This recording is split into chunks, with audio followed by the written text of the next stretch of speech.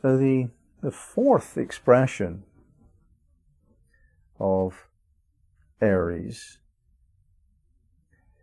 was attainment, and the 20th degree of Aries was this girl just feeding birds, because that's the right thing to do. And we discussed ether and the state of grace where all four elements are in balance.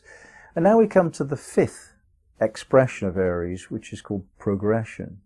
And we find this very strange image in the context of what we've studied so far. Aries 21, the pugilist, the fighter.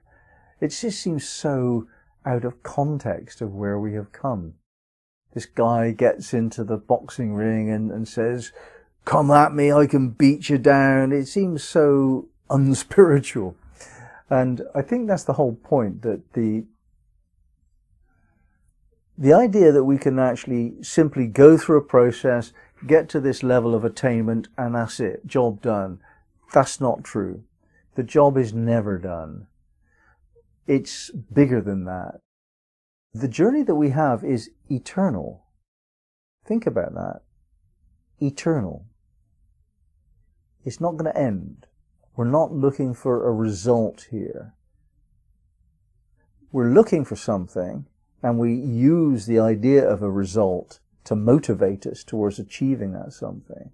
And we did that to get to Aries 20, and we got to the level of attainment where we just do the appropriate thing, automatically as it were, because we're in that state of ether. And now we're going into the ring again, because that's the way it is.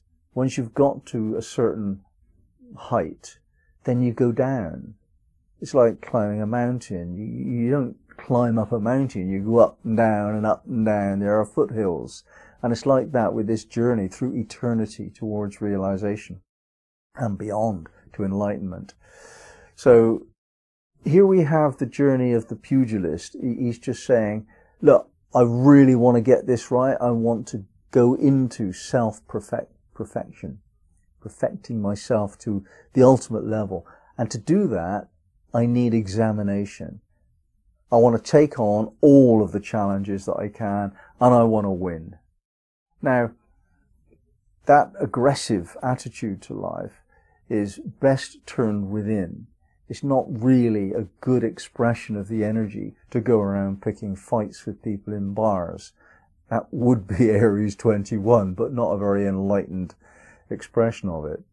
No, the fight that you need to have is with yourself. You need to take on all of your imperfections as though you were in a boxing ring with them. And I have identified within myself two prominent aspects, shall we call it. But I anthropomorphize them. I make these two energies within me into people, as it were.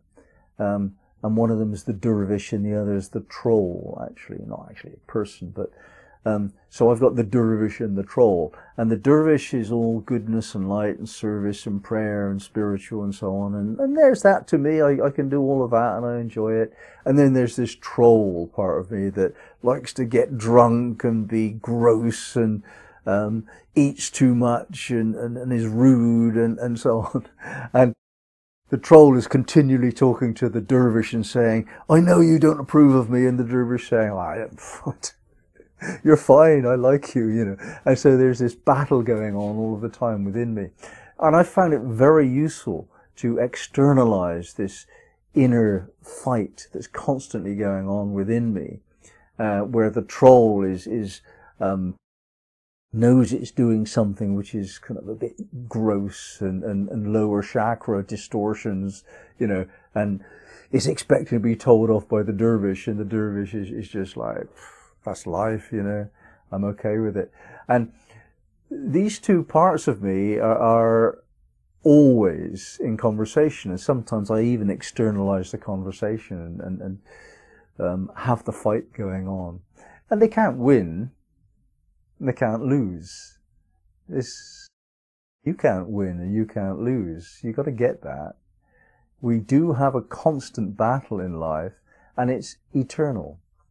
You can't win and you can't lose, and you can't stop. It's the nature of things that we're just conflicted. And that sounds negative, but it's not. The yin-yang symbol shows this really clearly, the conflict between the dark side and the white side is dynamism. That's the Tao. And you can soften and soften and soften and soften the conflict until all is graceful. And then you see that conflict is simply harmony.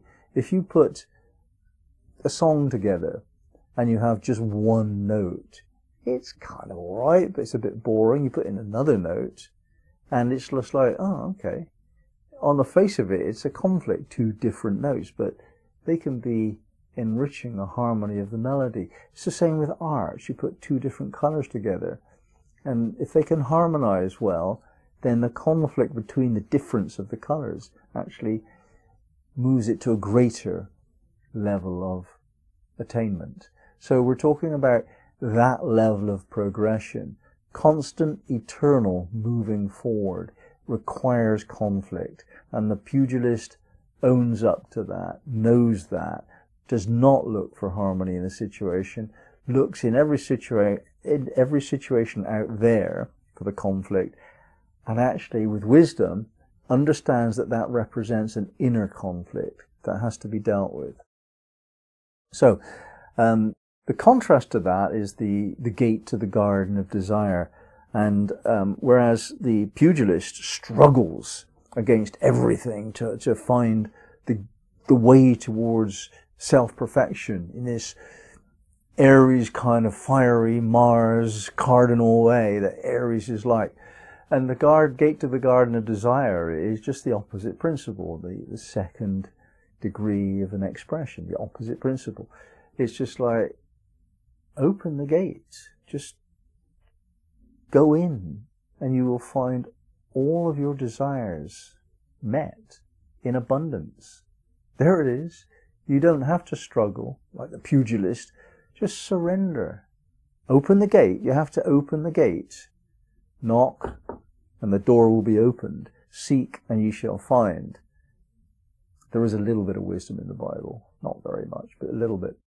So, open the gate, and you will find the garden of desire. That's all you have to do. And if you only ever did that, you just casually walked through every gate that you found, and you found abundance, everything you wanted there would be a part of you that would get bored. The pugilist part. Because this idea of conflict is actually very entertaining. We like that energy. And if you think about sex, sexual union, physical union between a man and a woman, it's not all harmony.